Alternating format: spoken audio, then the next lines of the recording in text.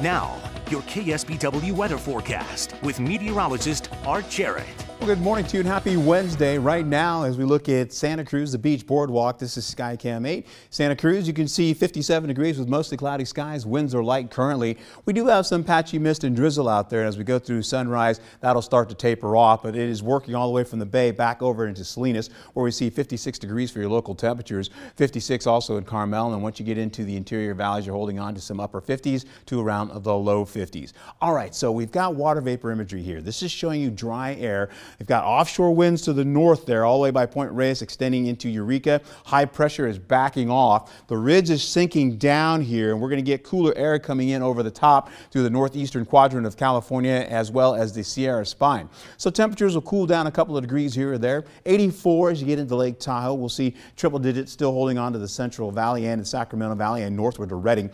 We'll see 60s and 70s here locally with coastal fog lingering, so our temperatures coastside are going down a couple of degrees or so. We'll clear out the skies on the inland side, getting into some sunny conditions. We'll call it mostly sunny skies there, maybe a few high clouds. A brief bit of sunshine for the bay, and then we'll get back into the cloud cover as we go into the latter portion of the afternoon into the evening hours for your evening commute and dinner time. You'll see those clouds respond back into the interior valleys. Here you go, 60s for the Monterey Peninsula expected. You can see the color legend right there. You'll see low 70s for Santa Cruz, getting up into 70s and 80s up in the mountains. We'll do the same on the interior side with 70s and 80s getting into the interior valleys. Similar to what we had yesterday. In fact, we'll go again tomorrow. We'll hold on with cooler conditions extending from the bay back into the interior valley, so temperatures will drop again, taking us back down into the lower 80s. In fact, 60s and 70s expected today for the coast and Salinas. Slightly cooler, as I've mentioned, with bay fog and low clouds lingering. 74 to 88 degrees expected for the coastal areas extending, I should say, for the inland valleys extending into the mountains, even the coastal mountains. Extending from San Francisco to the South Bay, you're picking up some 60s and some 80s, a nice little spread of temperatures. We'll do the same in the Santa Cruz Mountains of the low-lying beaches as well. We'll pick up into the interior valleys again, 88 in Morgan Hill to 85 in Hollister, 74 in Aromas with Salinas at 73, stretching to the upper 80s.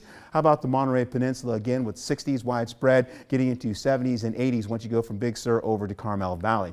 Then as we finish out, you'll see tonight mostly cloudy skies, bay fog, low clouds in the valleys with 50s widespread.